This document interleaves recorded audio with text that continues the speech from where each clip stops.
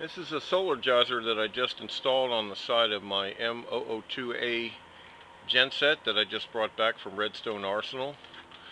And I made this little holder from a bunch of scrap aluminum that I had.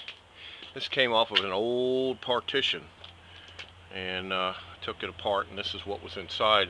What's really nice is you can thread cable ties on there and hold it on here. I didn't want to drill any holes in the uprights, but it's the same size as the top bows.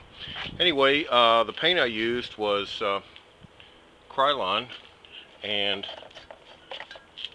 it's called Italian Olive. Ironically, the same color as this Genset here.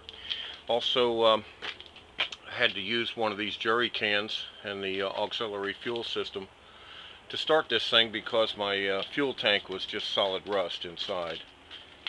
New on the outside, rusty on the inside. So I hooked it up like so, and like so.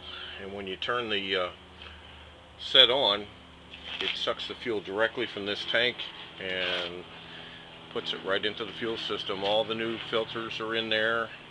This thing runs like a top. Okay, my next video will probably be with this thing running.